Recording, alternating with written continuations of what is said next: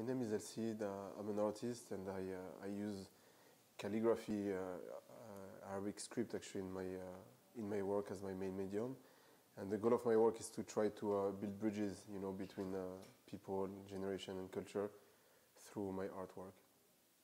Where'd you get the inspiration from? I was born and raised in France, so I had this kind of identity crisis when I was a teenager. So I ran into my Arabic roots and try to and start learning how to read and write Arabic. And the more I was digging into my Arabic culture, the more actually my French identity was coming along. And actually today it's a mix of both, of my French identity and my Arab identity. And I find ironic and funny that actually this is my Arabic. It's Arabic calligraphy who brought me back and made me accept my French identity. You've left your mark on several buildings. Where and how did you manage to do it? Some of these buildings are huge. The list is long, like from Europe to North Africa to North America, South America, Asia, like from places such as Rio de Janeiro, Cape Town, Kuala Lumpur, Paris. The list is, sometimes, people invite me to paint, but most of the time what I do, I try to build my own project. I go to places, I try to get, open a dialogue about something that I want to talk about, and through an art piece I manage to make this dialogue open.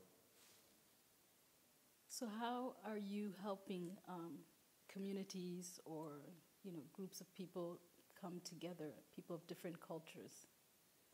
Like the fact that Arabic script actually was the bridge between my French and my Arab identity, I'm trying to use the same thing, the same tool to bring culture together. So everywhere I go, my work is inspired by the Arab traditional proverbial tradition where, like the message come before the word with the name. So every place I go, I write messages that are relevant to the place where I'm painting, but has this universal dimension so anybody around the world can relate to it.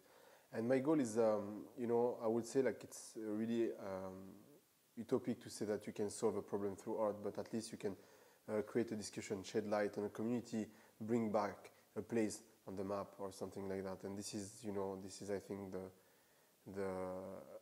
the pretension that I have to reach, with my artwork. I'm not saying that I'm not a savior of anything, but I'm trying to use art as a pretext to human experiences.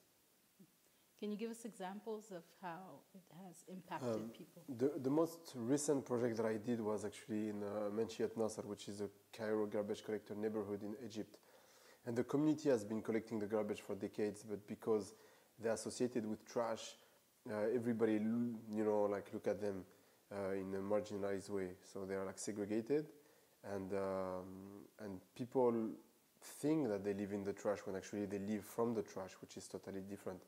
And this project was for me a way to question the level of misconception we can have upon communities that we don't know. And it was made there, but if this community of garbage collectors were somewhere else, in Peru or in Japan or anywhere else, I would have gone there. But because they were in Egypt, I want to meet them.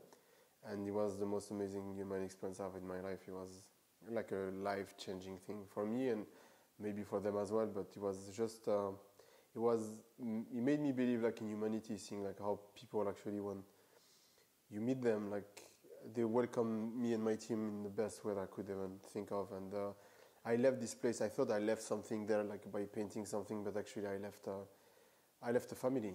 I left a family there, and this is the impact. We didn't change anything there, but at least the perception of people in this community has changed, and also the perception, the way people think sometimes after seeing the project, and how sometimes they have stereotype upon communities has changed as well, I think.